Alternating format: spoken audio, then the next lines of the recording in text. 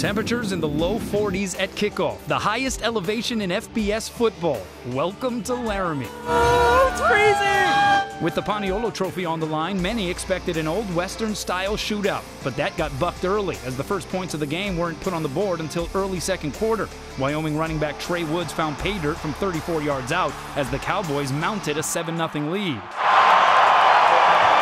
Hawaii responded on the ensuing drive with a heavy dose of its own backfield bull, Diosemy St. Just. 4 carries, 2 receptions, contributing to a methodical 13-play, 75-yard drive.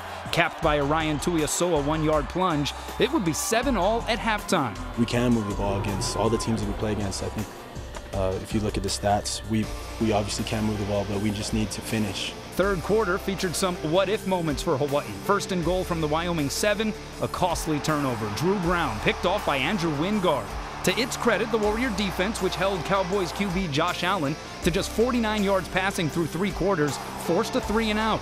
A roughing the kicker call extended the Hawaii drive, and St. Just's 5-yard dash put the Bows in front 14-7. DSJ went over the century mark for the 3rd straight game, hitting a $120 on 26 carries. The lead, however, was short-lived. Tyler Hall took the subsequent kick back the other way, to the house. 97-yard return, Cowboys faithful, riding high. 14-all, headed to the 4th. Another long Trey Woods run, this for 59 yards, part of a 135-yard effort on just 15 carries, helped set up the go-ahead score for Wyoming, 21-14 with about 12 minutes to go in regulation.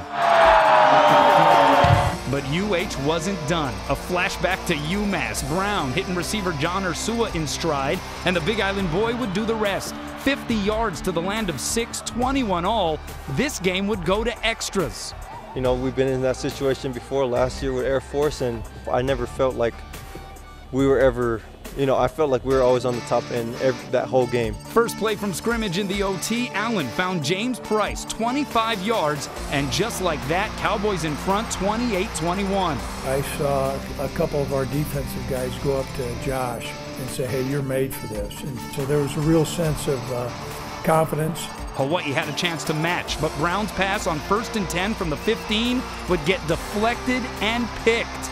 Kid made a good play, and there's nothing really we can do about that one.